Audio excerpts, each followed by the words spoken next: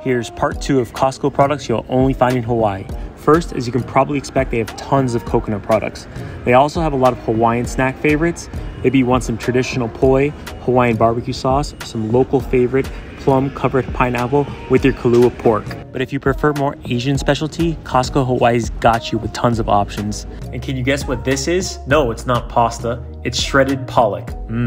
Or maybe you want some Mizuki butterfish instead. Also, since Hawaii has a huge Portuguese influence, they have a ton of different meat and sausage options to choose from. Or you could just go with Reliable, so some fried fish cakes from Hawaii. And since you're halfway to Australia, may as well get some abalone or some durian. But the wildest item they have at Costco Hawaii is this 124 emergency supply food box that lasts for 25 years. And while unfortunately there's nothing Hawaii exclusive in the food court, it is the only one I've seen that's outdoors and open air.